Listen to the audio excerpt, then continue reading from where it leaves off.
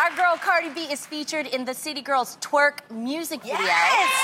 You guys like that? Love that video. Cardi herself drops it like it's hot alongside some very flexible women. If I do say so myself. Like, wow. However, not everyone seems to want to join Cardi's party.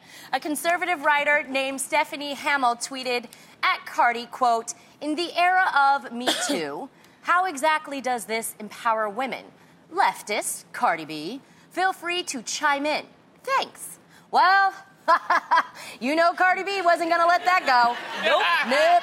Issuing a quick clapback saying, quote, "It says to women that I can wear and not wear whatever I want. Woo! Do whatever I want.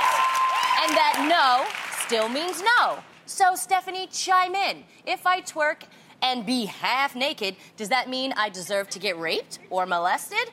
I want to know what a conservative woman like you thinks. So, ladies, can you twerk out who's right here?" That was good. Yeah, twerk out. Get it? The issue here is not twerking. The issue is consent. So basically... Repeat that one more time for the ones in the back.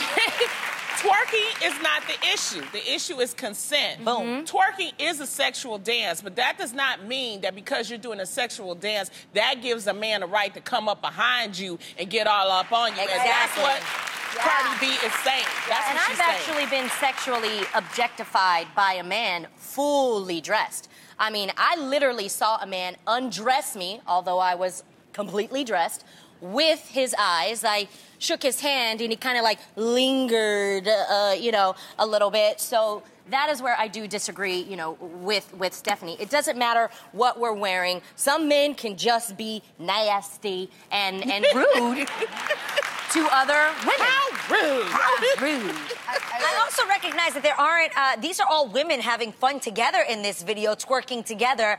And I think it's so crazy, the double standard. We grew up watching Mick Jagger with his shirt open, and you could watch men grind on all these kinds of things. And no one says anything about that. At no point do we as women roll up on them and just decide to grab their private parts or do anything like, no, we never do that. You see guys without their shirts on all the time. Like, I just think it's such a double standard. I think as a woman, you should be able to do whatever makes you feel good about yourself, have a good time, enjoy yourself. And I think there's a difference between someone else objectifying you versus you objectifying yourself. There is a difference.